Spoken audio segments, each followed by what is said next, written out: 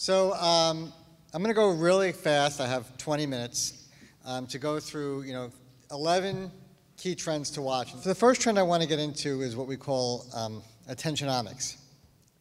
And I think this is something I've been talking about and been obsessed with actually for the last 5 years. The reality is there's a lot of content and limited time. I think what's going to happen is that marketers are going to start to realize that reach is just kind of an empty metric.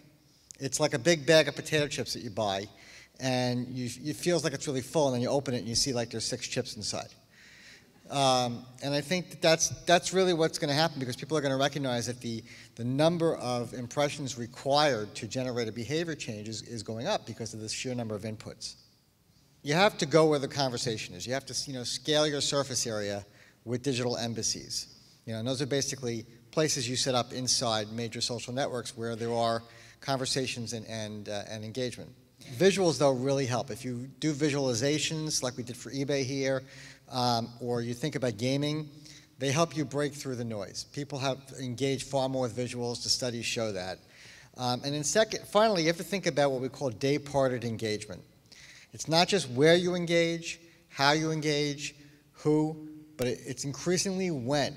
You need to know what time of day and day of week your audience is most likely to be online and engage with digital channels. 2, curation. There's a lot of content out there. There's a market for everybody who can separate art from junk. And so some of that will be automated.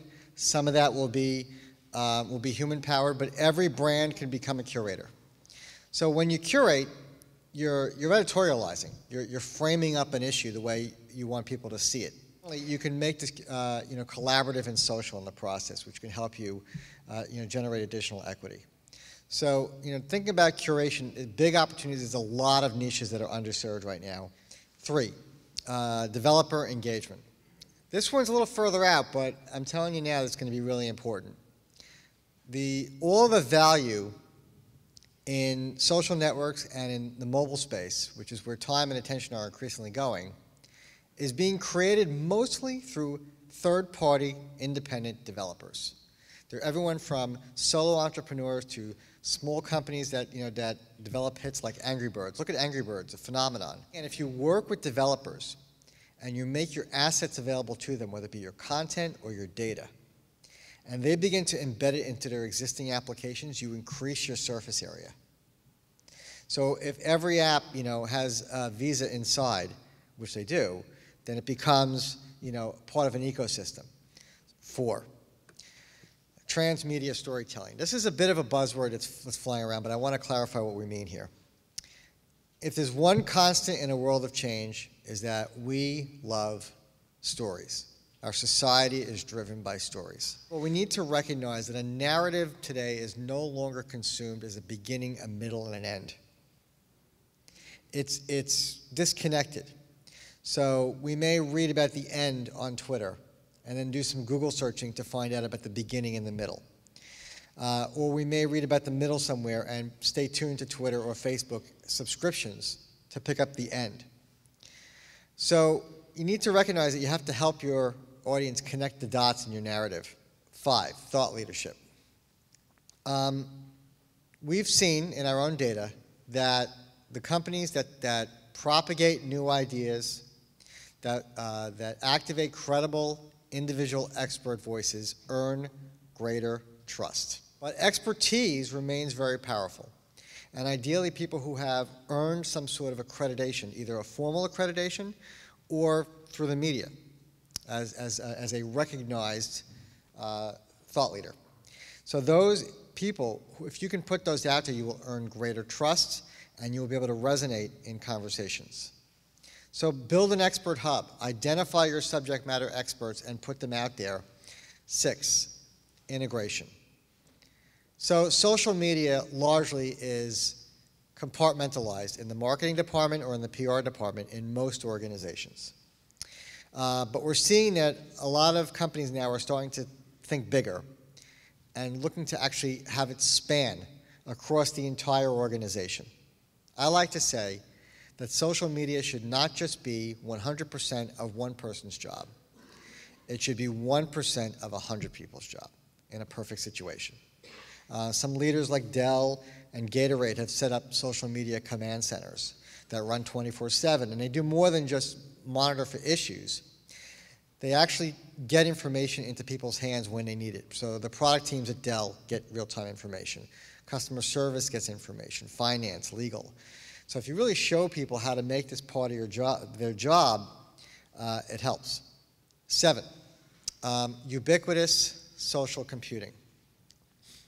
Every device is going to become social in some nature. Your TV, this microphone stand, and so everything is going to start to create content. And consumers, some of them are starting to actually create content in unique ways. This is a scale you can buy. It's called the Why Things. And what it does is, when you step on it, it tweets your weight.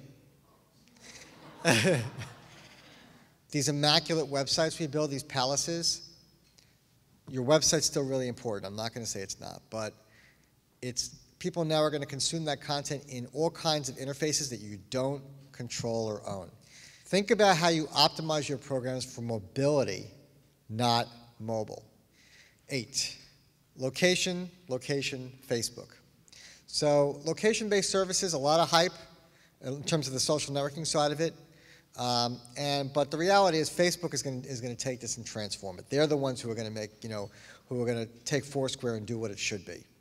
So I think that what we should do is when you build out programs, think about 4 main trends: local, social, photo, and mobile. 9, social media schizophrenia. I think the average Joe or Jane is going to start to think about that also. They're going to start to say enough. They know that Twitter's there. They know that Facebook's there. They're going to make choices about where they spend their time. And so what that means is, don't over-push it on people. Let them self-select. Let them do what they want. Make it available, make it an option, but don't push it on them. So I see some sites moving their commenting system to Facebook. Great, but you're forcing people who want to comment that way to log in through Facebook. 10, Google strikes back. So Google and social are an oxymoron. They really don't get social. They're an engineering culture. They're not a social culture. But where they're going to win is they're going to make social incredibly indexable and discoverable. Already they're doing a better job of indexing Twitter than Twitter is themselves. So think about how you create content that's regionally relevant and contextually relevant. If you're not creating quality content that's socially discoverable, you will not be found on Google. End of story. Last one, Viva la Social website. So everyone's been focusing on the embassies, if you will, Twitter, Facebook, etc. But your website, as I mentioned, is still important, even though it's changing a little bit. And we're seeing people bring social functionality back into their website. So kind of have that picture-in-picture approach. Think about how you really bring a social window into your website, but then also how you bring social, bring your website into social networking. So connecting that your hub to the spokes is going to be an important strategy, and that will help you build additional thought leadership for people who are interested in what you have to say.